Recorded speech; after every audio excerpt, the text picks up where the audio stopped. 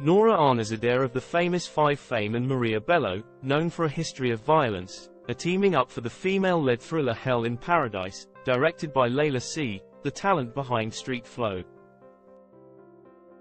This Europa Corp production, helmed by Virginie Siller of Dogman fame, draws inspiration from a real-life tale.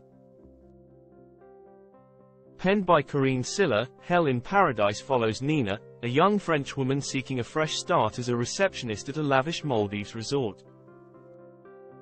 However, her dreams shatter when tragedy strikes the hotel, implicating her falsely. Sentenced unfairly, Nina must navigate a treacherous landscape of deception and evasion, turning her paradise into a living nightmare. Joining Arnezeder and Bello are Ali Khan, Shubham Saraf, and Ranjit Krishnama. International sales for the project are handled by Gregoire Mellon's Canology, set to debut at the Cannes Film Market.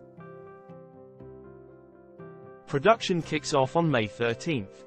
Producer Siller shared her personal connection to Nina's story, emphasizing its theme of female resilience.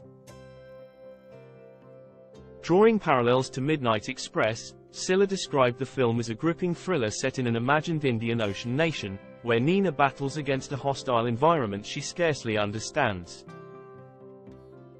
Siller and C., both of Senegalese heritage, found common ground in their shared vision for the film, which predominantly unfolds in English with French elements.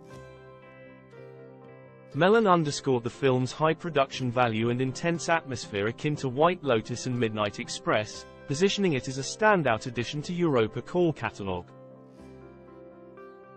Director C., acclaimed for the Netflix hit Street Flow, brings her expertise to Hell in Paradise, promising audiences another electrifying cinematic experience.